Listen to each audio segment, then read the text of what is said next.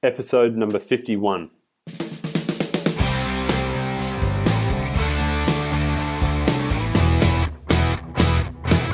Welcome to the Web Marketing That Works podcast. Come behind the scenes of real-life marketing experiments and listen in as amazing guests confess the truth about what really works. Now, here are your hosts, Adam Franklin and Toby Jenkins. Hi there. My name is Toby Jenkins and this is the Web Marketing That Works podcast. Thanks so much for joining me today. Now, this is the show for people who love marketing on the web, and today I'm talking with the most successful cricket coach in history, John Buchanan.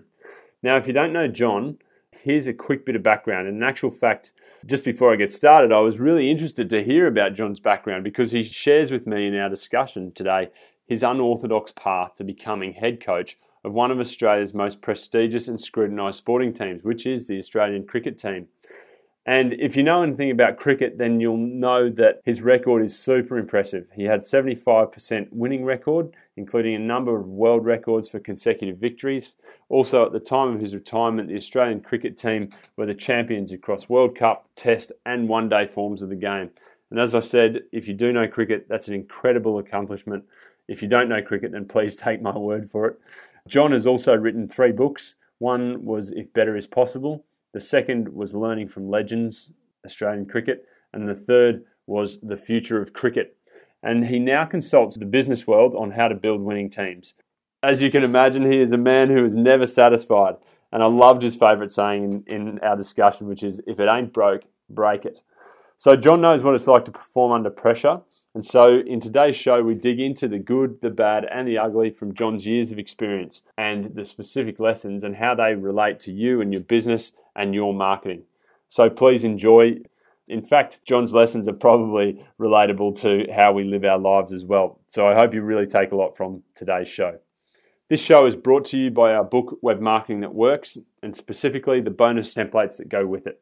So we have 33 free templates that you can download from bluewiremedia.com.au/book. So help yourself there. Let's get started, hey? Okay, so John, thank you so much for joining us today. It's really exciting to have you on the show. Thanks, Toby. Yes, look, quite a pleasure to be here and involved with Blue Wire Media. Yeah, well, look, I mean, I'm certainly excited to hear, and you've had a really interesting journey in your lead up to the coaching and now into business and the world of business coaching as well. So perhaps if we could start with where you're at right now, would you mind just sort of sharing a bit about what your business is now and what your team looks like and how that operates?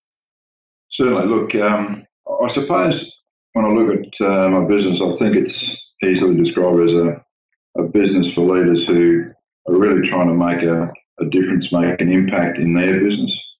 So whether or not they want to be a market leader, be seen to be one of the innovators in their marketplace, whether it's about profit, whether it's about market share, it really is firstly about the business and making a difference within their business. I think the second part about it, though, it is all about the people who make the difference.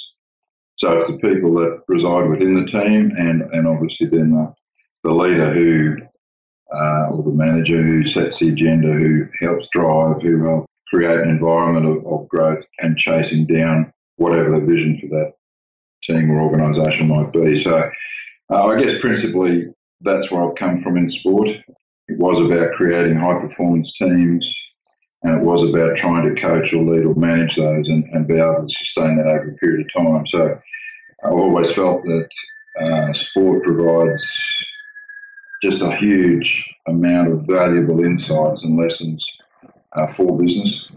And that's basically once I finished with the Australian cricket team in May 2007, really that's what I wanted to do. And as I guess we were having some previous conversations off air, that all progressed pretty well, and different things took me to different events in my life. And really it's only since probably about June or July last year that I've really got stuck back into the main purpose of my business. Yeah. And so typically, are you sort of working with the entire team, or are you working with individual, like the CEO, for instance? Yeah.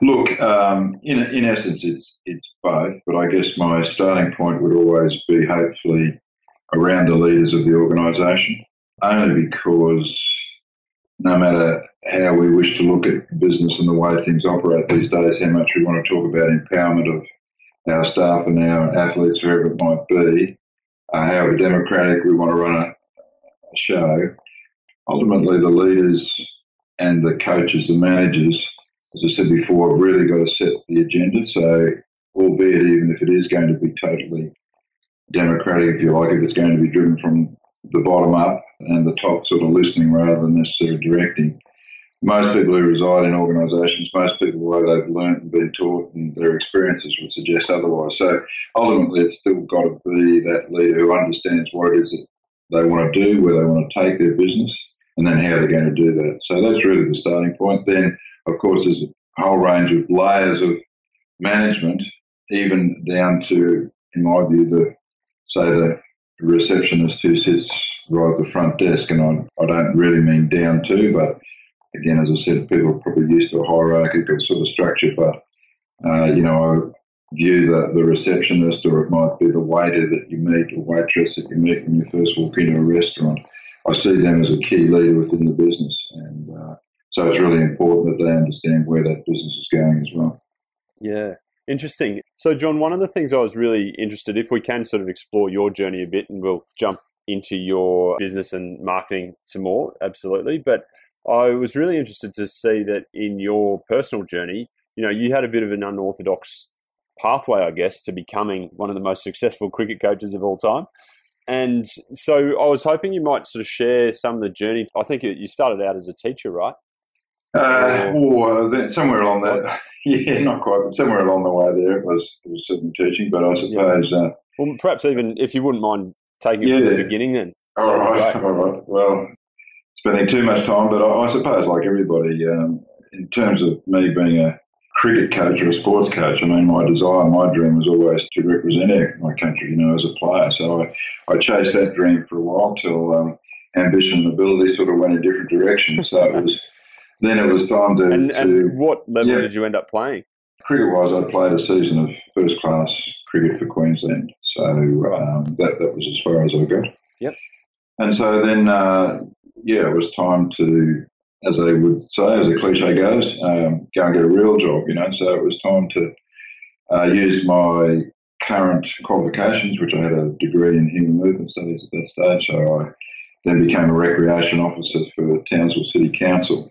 So that was just sort of helping with planning all of the leisure and recreation facilities in that city, which was in the early 80s, and married, came back to Brisbane, became part of the 12th Commonwealth Games event, which was here in Brisbane in 1982. So I was a sport administrator within that organisation, and of course that finished. So it was then on to becoming National Director for Australian Volleyball to continue on this sort of next dream, which was about being, a leading sports administrator. And I thought that might have been the pathway to follow. But I just soon found that I didn't really enjoy the administration side. I'd rather be closer to the actual people, the athletes. If I couldn't be an athlete, I need to be as close to them as possible. So I sort of looked around and tried to work out, well, what does that mean? And I enjoyed sports. So I then went into TAFE and got a diploma of teaching and in TAFE for 2 years. But again, just felt for some reason that wasn't exactly where I was supposed to be. So I uprooted my wife and our two very, very young children at that stage, and we headed to Canada, where I studied a master's degree in sports administration, sports coaching, and eventually came back and lectured in sports admin, sports coaching, sports marketing at the University of Canberra. So, so that was all pretty interesting. I mean, again, it was linking sport, it was linking this notion of educating young people, two of the things that I really quite enjoyed doing. But I suppose there was always a calling to try to get back to Brisbane in some way, shape or form. So eventually we returned to Brisbane in the early 90s with 4 young children at that time. Wow. And nearly your own cricket team. Nearly the own cricket team, yes, definitely. And so right at that, I came back because there was a real opportunity, again, to be involved in sport within the Department of Tourism, Sport and Racing, as it was then. and to deliver a sport program called Aussie Sport, which was around modified sport.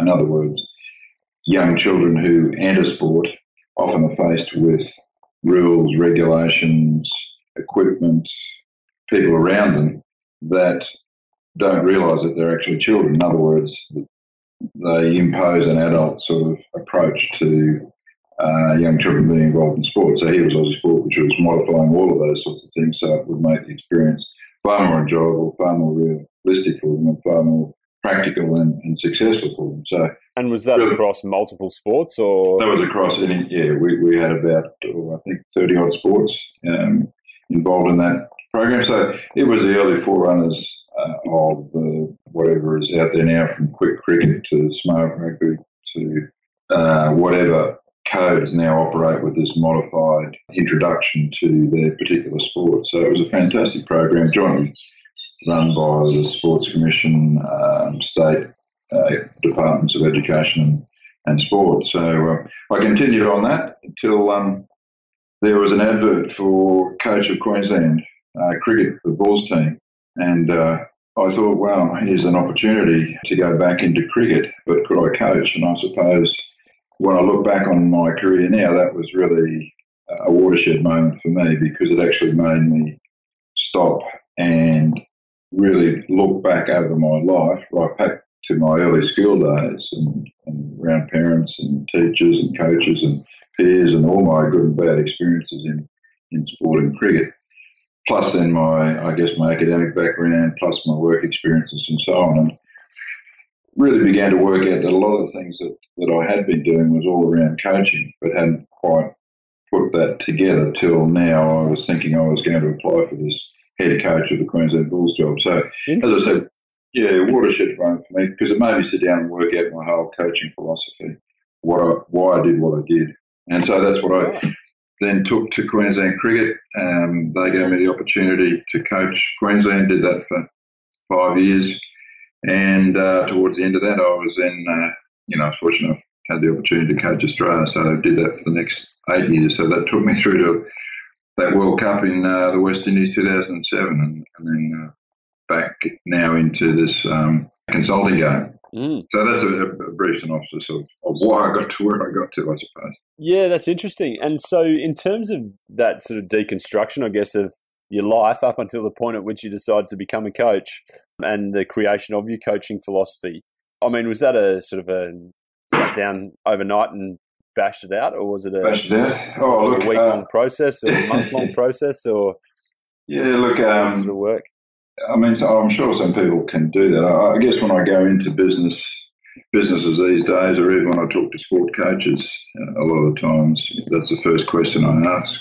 I mean, if I was to ask somebody to tell me in 30 seconds or less what their coaching philosophy is, could they do it? And I would say certainly in business the answer would be no, from about 90 to 95%, and probably in sport coaching the answer is somewhere between 70 and 80%. In rough figures.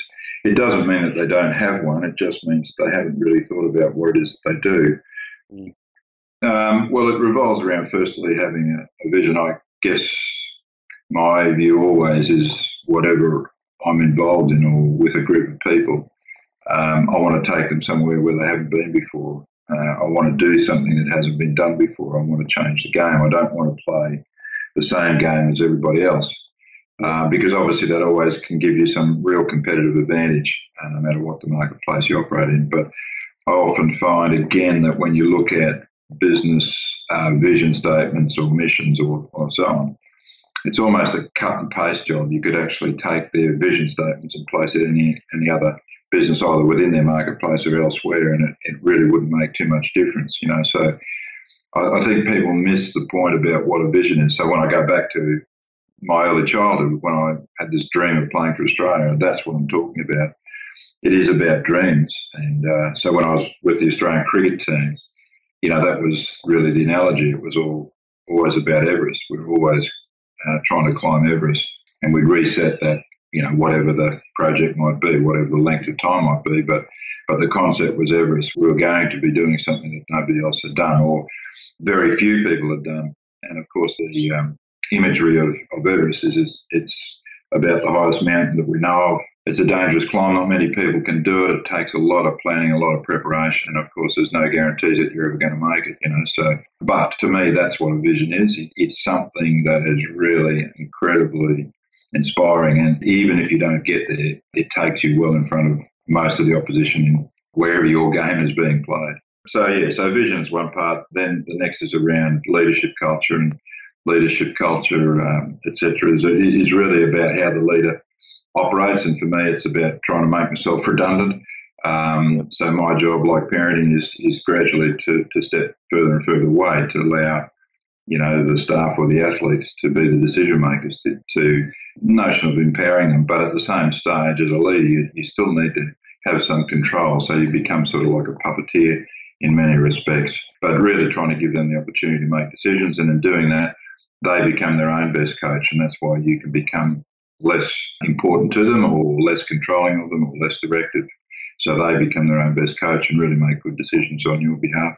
It is about trying to know your staff or your athletes as a person, not just as an athlete or a staff person. It's really trying to establish that really a firm, solid relationship with all the people. And of course, that very much depends upon how much the individual wants to let you into their lives. And then, coming out of the teaching background, I guess what I've seen good and not so good, it is around the planning, the organisation, the preparation that really needs to go into making something successful, whether you're, cooking a meal or cooking up an assault on a World Cup. Good preparation gives you some chance of getting there, making a good meal or making a reasonable fist of a World Cup. So, they're kind of some of the things. One of the other bits and pieces of philosophy sits around never being satisfied. So it is just a case of if it ain't broke, break it. I really believe that no matter what we do, no matter how well we do, it can always be done better. So it's always constantly looking for that edge, looking for something new, something that will enable us to still be right at the forefront, be that game changer.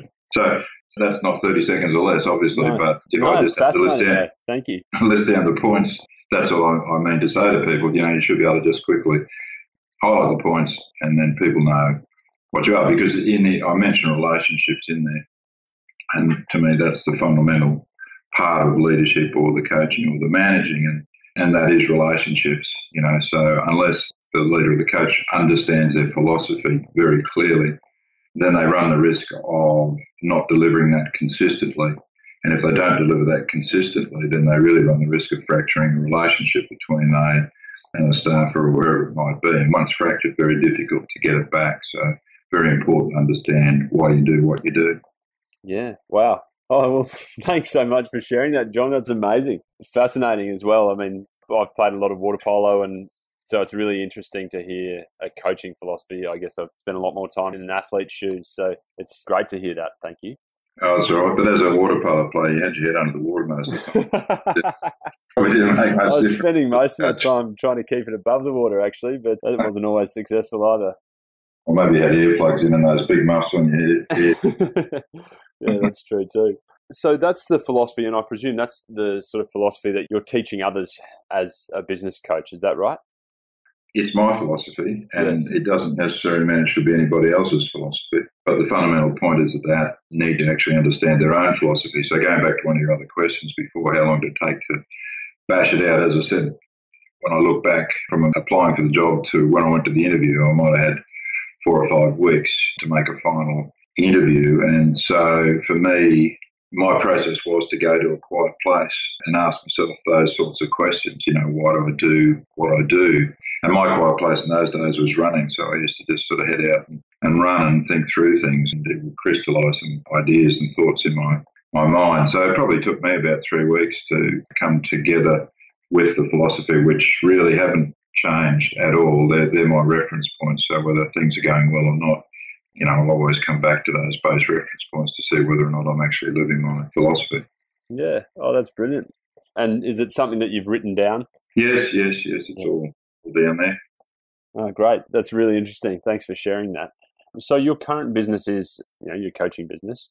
Do you have a team, or is it just you? Or Yeah, look, it's myself, my wife, but I guess the future may present itself that there might be various sorts of things that would require me to expand that a little bit into either services or products that may come from this Buchanan Success Coaching. But really what I believe is in terms of the philosophy and the experiences and the lessons and being able to walk through those, that's me, and there's no other way of delivering that. And I think that's really important for those who want to access that sort of knowledge or information or service. Yep.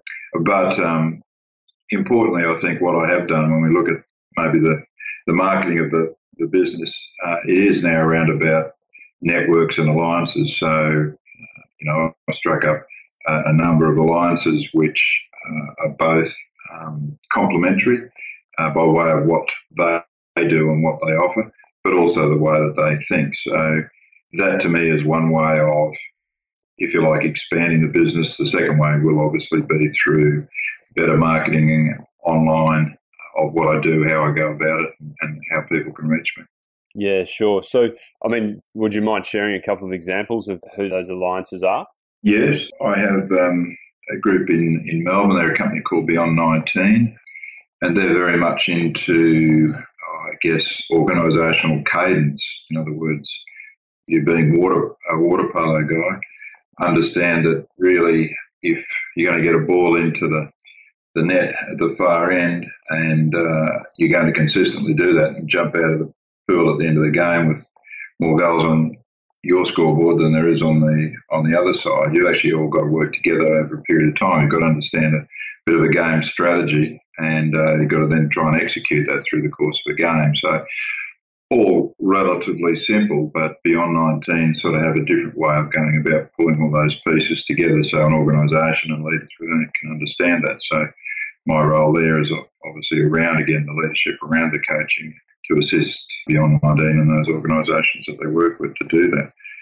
I'm also, there's a company in Brisbane called Divest IT, and part of being a high-performance team, I think, is really understanding how to measure performance. And again, of course, all businesses do that in some way, shape or form. And they also do that through their people in terms of performance management, and generally use, some sort of profiling, performance appraisals, 360s, you name it. But again, you can, I'm sure, reflect on being an athlete, and I believe athletes are one of the most performance measured workers on the planet. I mean, there are other people like salespeople, I guess, and there are others that might have to produce end of week or end of fortnight, end of month results, week in, week out, month in, month out.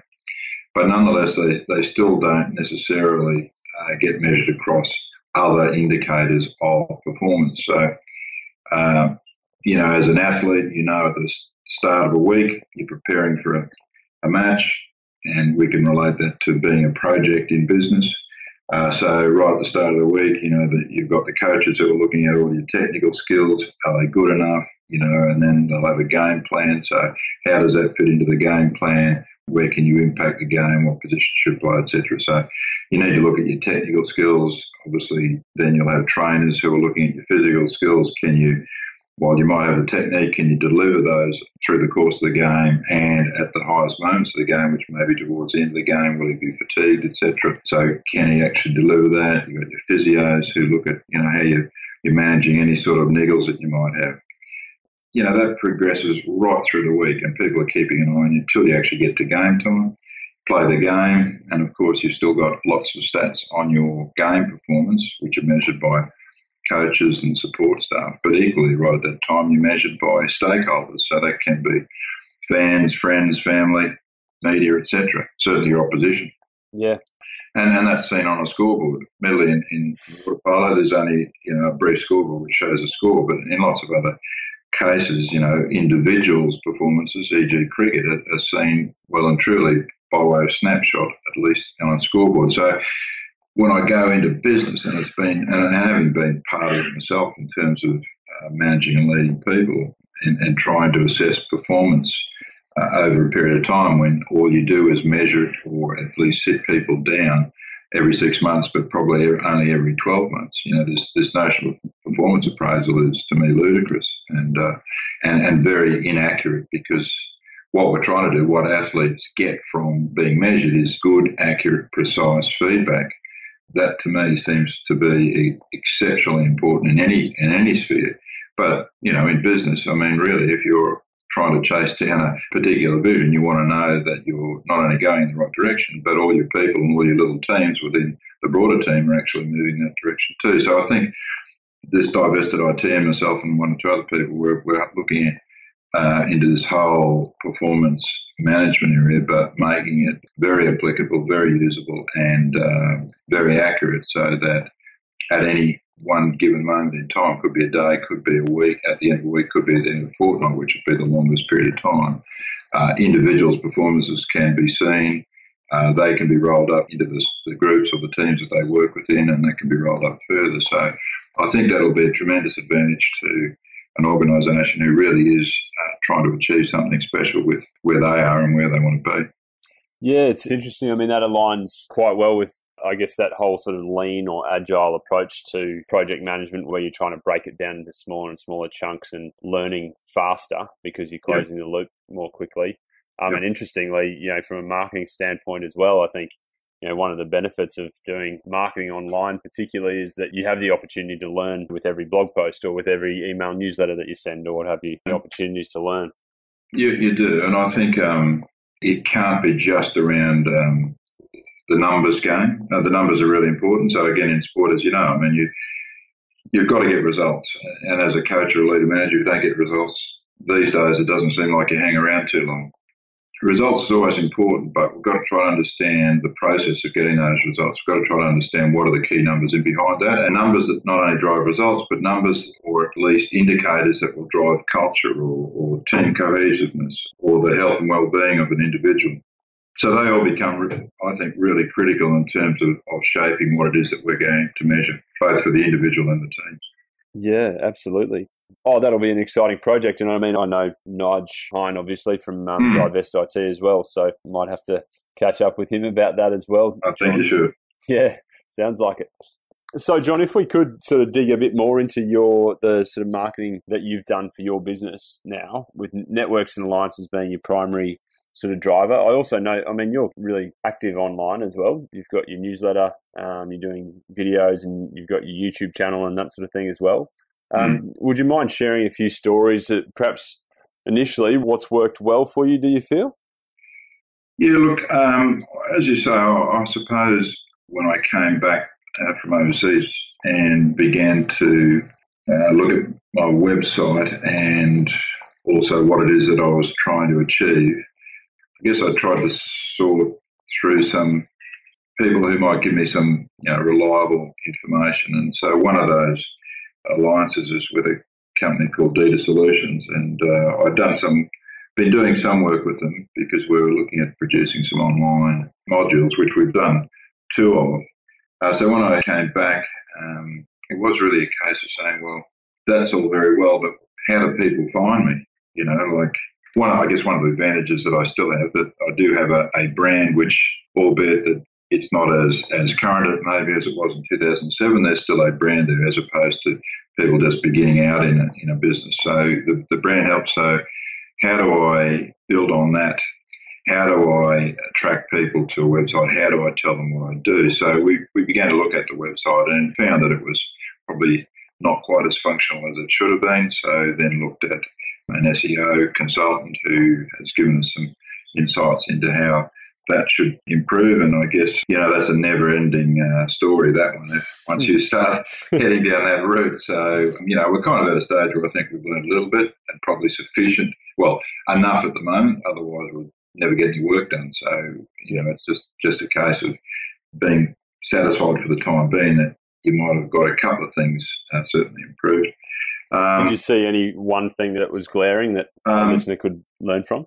Well, yeah, I mean, basically it was just, I guess the essential thing was around content and content marketing. So, while I had some information in there, it wasn't appealing to a search engine, if you like. It wasn't appealing to getting people to come to that site. So now it's really about content generation and making it far more easy for people to access the content. Yep. The second part of that then is about really trying to have a call to action with the content. So if we can attract people to that website and they get interested in something, then it takes them to somewhere, whether that's, subscribe to the newsletter, whether that's looking at the online modules, whether that's going to the YouTube channel and so on, or the YouTube working the other way, and therefore what I'm saying is trying to link all those things together to enable people to begin to find me and then begin to want to ask questions about, well, maybe there is some value there from this person, but at least I might follow them for a period of time. And of course, LinkedIn then has become one of the more important vehicles for me. I understand that Facebook and Twitter and so on are, I think, part of, in inverted commas, the new age leader, manager and so on. And while I'm not ignoring them, I'm not spending much time with them at the moment. I'm trying to do one thing at a time. So yeah. I actually think that's a great lesson for people, John, is that it is really important to pick your battles because there are so many options. That's a great philosophy, to pick your battles and go with something that either fits your personality well or fits your business particularly well, as opposed to trying to do everything at once. Yes. Yeah, no, I agree. And I mean, it would be nice, again, to be across everything, but there is just so much out there, as I said before. The SEO stuff is just mind-blowing in terms of Google Analytics and everything else that you can really just spend a huge amount of time in. But obviously it could be beneficial, but I still have to get out there and run the business as well. And I think that's still the best form of marketing. I mean, it is referrals. It is about doing a quality job. That's what I value most highly, that if I do have a business relationship that I provide, I believe, exceptional value for money. And I'm hoping that sort of approach will still drive the business mainly, but it needs to be aided by other marketing tools or devices these days to make sure that while I'm in what I'm doing, the word can still be spreading at other times and in other places in Australia and around the world. Yeah, absolutely. I mean, I love that approach, really, and it's good to hear that you're on the content bandwagon there, John. That's great to hear. And in terms of the mechanics of what you do you write blog posts? Do you create videos? What's your sort of preference? I actually enjoy writing the blogs. It just takes me too bloody long, but I do enjoy putting it together. But the YouTube is good if you can get the right topic, and then you can produce a short 3 to 5 minute YouTube on that subject, and maybe with some additional information. I guess, when I look at myself and there's so much that comes across my computer these days, I know that if I feel it's going to take me a period of time to get through it, then it's kind of consigned to later, and later generally means probably never. So I just feel whatever I produce, hopefully the reader, the listener, the watcher, in a short period of time be able to get a message. I mean, if you go to my book, If Better Is Possible, I guess that's how I wrote it in the first place. And I still am very much the same. I sort of enjoy reading books, but it seems to me that I start a book and then I never finish it, because, it generally means I've got to read one chapter and then go to the next chapter and the next chapter and the next chapter. And then, of course, when I don't get to it for a while, then I feel like I've got to go back and reread something to sort of get back into the swing of the book. So, it seemed to me busy people just don't have time to do that. So I wrote a book on the basis that the chapters were only 4 or 5 pages long with big print, and lots of gaps, so that there's not a lot of reading time have to be spent. There's a message at the end of it which kind of summarises the chapter, so some takeaways from the chapter, but then every chapter is independent of each other, so they could read chapter 38 as opposed to chapter 14 and just get the messages that they want. And so that's what it seems to me, that we really need to be able to get a good message across relatively quickly. And then, of course, if people want to and have time to get more, well, they have the opportunity of doing that. Yeah, It's interesting, isn't it? I certainly feel as though books have almost trended towards that, in that each chapter has a heading and almost, it is a standalone piece of work as opposed to necessarily the entirety of the book required. So it's interesting to hear that you set out to do that on purpose. Yeah. Have you had any sort of surprising results or things that have surprised you in terms of the marketing of your business that you've done?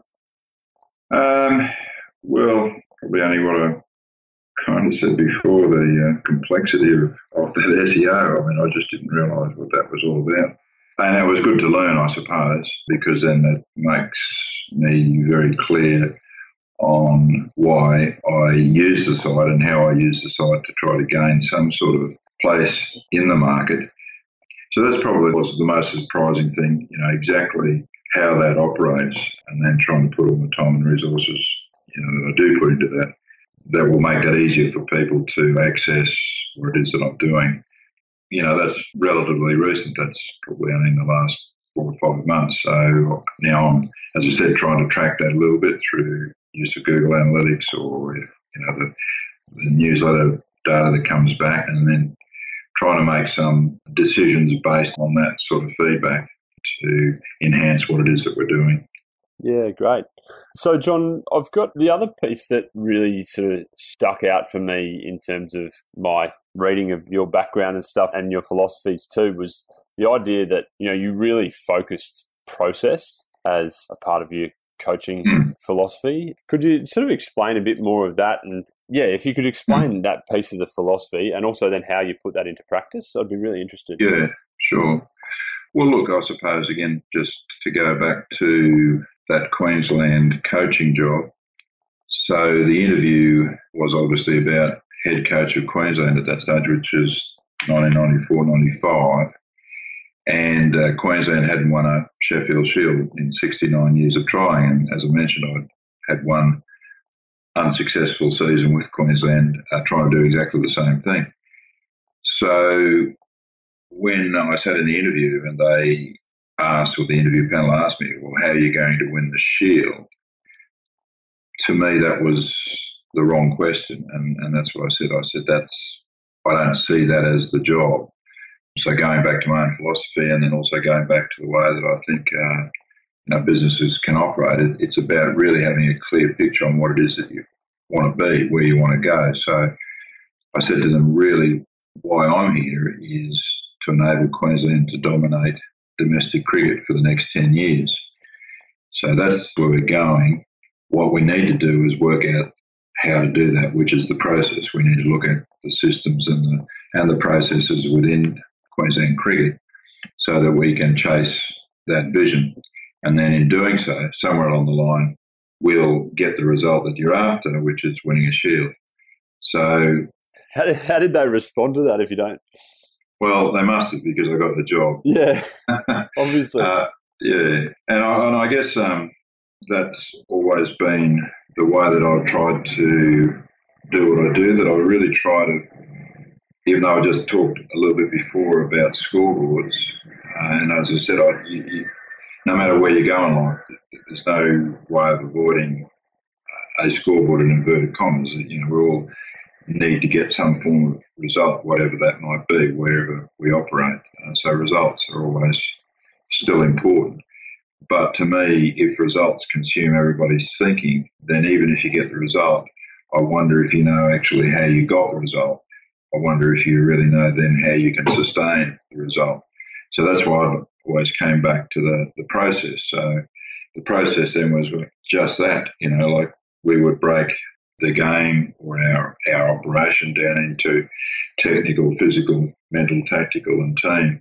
And so underneath those headings, applying the things that I said before, if we wanted to dominate domestic cricket, well, do we have the right skill sets, or what are the right skill sets? And then given those are the skills that we think we require, what have we got currently? And then therefore that begins to outline a training program. It begins to outline a recruitment program. It begins to outline, a bit of talent identification and so on.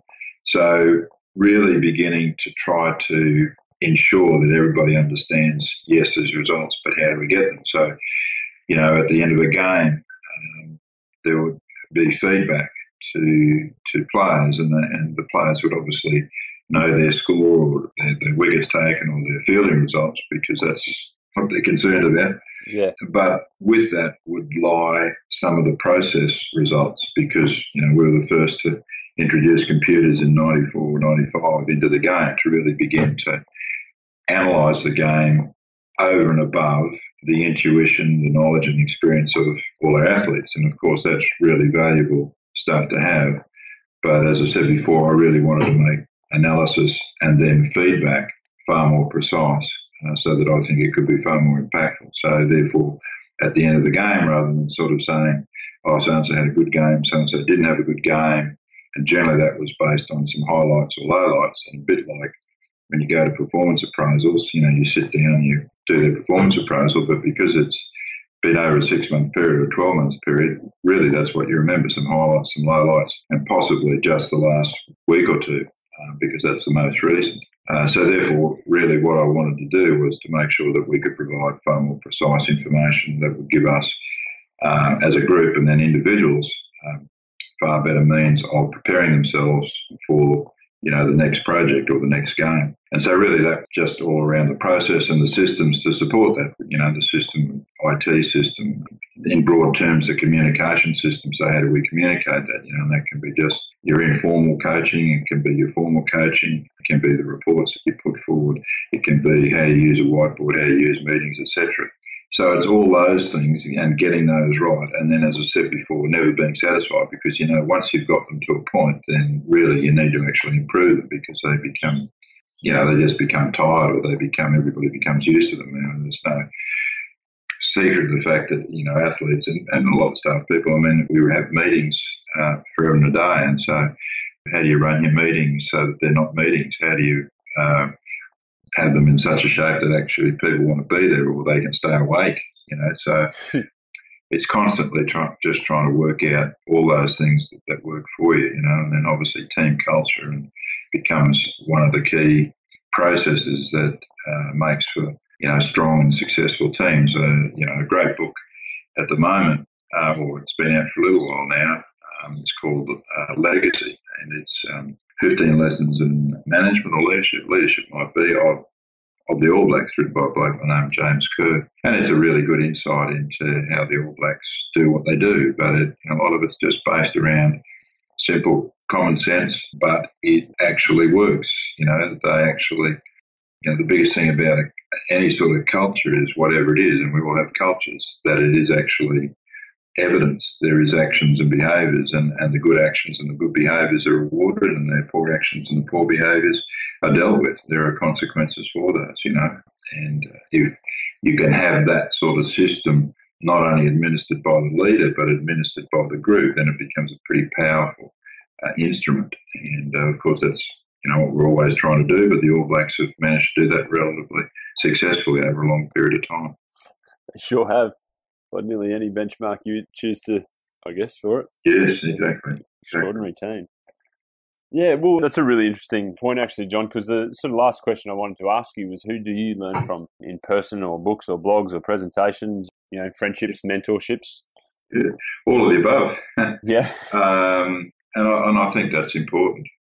I think one of the things that certainly sports don't do well is to go outside of themselves and learn from other sports, but business outside of sport, in terms of all the sort of things that we've just been talking about. While it's invaluable to retain knowledge and experience of your business or of your sport and to have access to that, I think it's always really important to actually have that challenged as well. And the only way to challenge that is to go outside, and it's sort of the balcony view or the helicopter view, isn't it? It's the ability to look back in objectively and not be tied in with either historical or emotional baggage of your own business. So for me, therefore, it was always important to, and still is, to sort of read widely, albeit that I said I only get about 2 chapters into a book. Hopefully the best 2 chapters. Yeah. The net's obviously a really good place to just Do you follow anyone in particular, or any particular authors that you really enjoy? No, I don't really. What I do like on the net is, I'm in various LinkedIn groups, and there's always some really interesting discussions in there, and then somebody will mention a particular system or a book or something, and so you can dive off and have a look at that. It is about your networks and, tapping into those people. And obviously it's always not what's in it for me. I mean, I'm hoping that, lots of people will want to tap into me as well. And I'm happy to provide that information or whatever they're seeking, because I just think that's how individuals and teams can improve. They don't have to agree with anything I say, but at least they've asked a few questions. They might get an idea and adapt it for their own business. So, going back to when we talked about my philosophy, I mean, in the end, I can talk a heck of a lot to people about it, but it's about what you do yourself and how you put things in place yourself. And it's very difficult to transpose or impose somebody else's way of being and way of doing into yourself and then regurgitate that in your setting. So it's just, I think, always important to keep your ears and your eyes open, scan the horizons, and really, if there's something that interests you, then explore it for as long as you need to or as long as you can, and see where it takes you and see how it may become part of what you do or not do, because that's just as important a decision as it is if you want to adapt it. That's a really interesting point in terms of choosing what not to do. Because as a coach and now in business as well, you must, information overload is a pretty common problem, right? Yeah. How did you go about, what did you find were your criteria, or was it just coming back to that, your philosophy, did it align with your philosophy or not? Do you have criteria that you use consistently or have used in the past? No, look, I think it really has to be aligned with your own philosophy. So if you know that, then there is information or there are situations or there are people who you really prick your ears up for or are interested in reading more on. And conversely, there are others that have little or no interest. And so I think it is that ability to filter what's useful, maybe what's important, and what's not important, and as I said, what you can leave for later, which probably becomes never. Yeah. Yep, indeed. Oh, well, John, look, thank you so much for joining me today, and it's been a real pleasure to have you on the show. Final question is just, how can people connect with you and find out more about you? Yeah, thanks, Toby. Look, the easiest place always is the website, so the usual www.buchanancoaching.com. I'll make sure all these links are in the show notes, John, as well. All right, thanks, people can Toby. grab them from the blog post, yeah. Good. Thank you very much. Or, LinkedIn, I'm on there, so connect with me on LinkedIn, John Buchanan, or Buchanan Success Coaching's up there as a company site. They're probably the easiest ways to at least begin the connections. Great. Oh, well, look, thanks so much again, John, and it's been fantastic talking to you. Thank you. My pleasure. Thanks very much, Toby. So that's a wrap with John Buchanan. I hope you really enjoyed the show. This is brought to you by Web Marketing That Works, the book, and specifically the bonus 33 free templates that go with it. So if you'd like to download those, head on over to bluewiremedia.com.au/book. The intent is to deliver actionable advice, so please, your feedback and questions are welcome. Let me know at toby.jenkins@bluewiremedia.com.au on email or at Toby_Jenkins on Twitter. I'd love to hear your thoughts and comments. If you enjoyed the show, also, we'd love you to leave a review on iTunes. Thank you so much to everyone who does, and thank you so much for joining me again.